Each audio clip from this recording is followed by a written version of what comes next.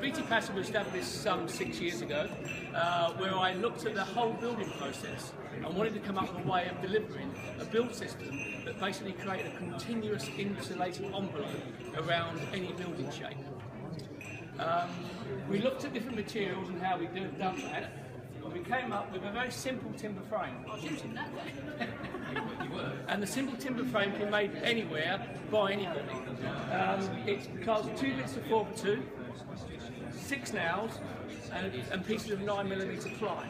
We've got kids in Coventry, in Scotland, in Birmingham, making up the houses to actually build new passive houses.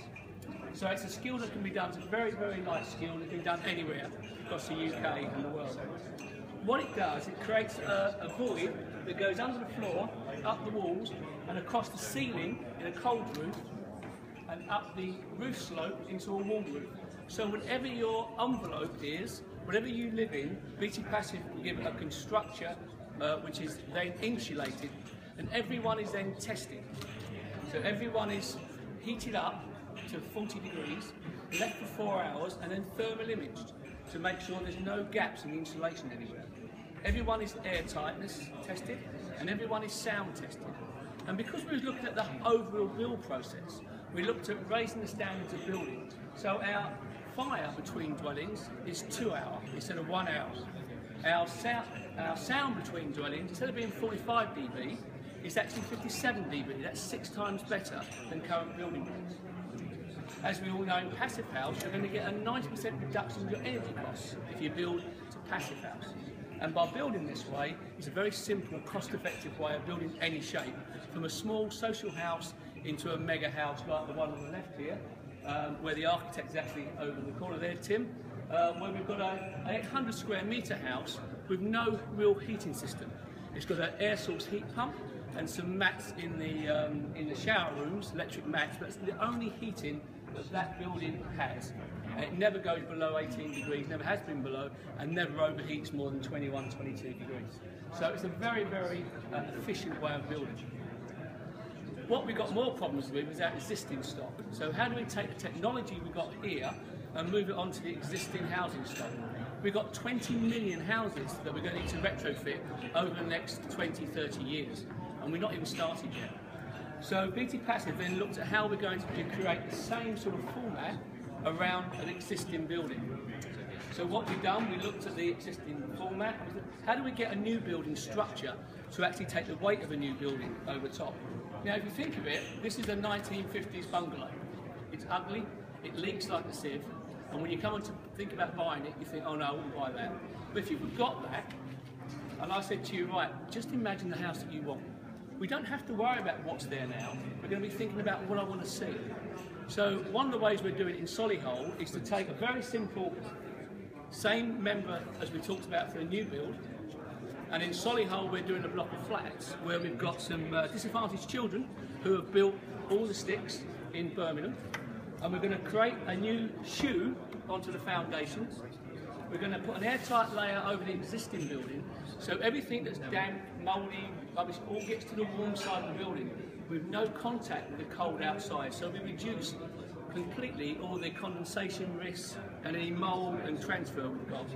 We then take one of our sticks and we drop that very simply into the building. And it doesn't matter, as I said before, it doesn't matter what shape. This roof could go to being a butterfly roof. We could extend and put a porch on. So we're actually taking an existing building with existing services and now transforming that into a really modern building. The next stage of Beattie Passive is we've taken the stick building and we've now made it into the passive factory. And some of you will hear about the passive factory if you follow Beattie Passive very soon, where we're actually manufacturing the panels, and then we're going to be coming into site, filling them up again, and then testing them. But with a complete build process. So if I'm going to ask Paul to give me a hand, I'll just show you how the system retrofit work. Again, panels will be made in the factory. Paul can make the noise of a crane. They'll be lifted up, and dropped into position. That's very good. The DPM will then be flicked up and come underneath. just like that. We then take the roof module, that then comes up, pulls long enough, I'm sure it is, and drops in.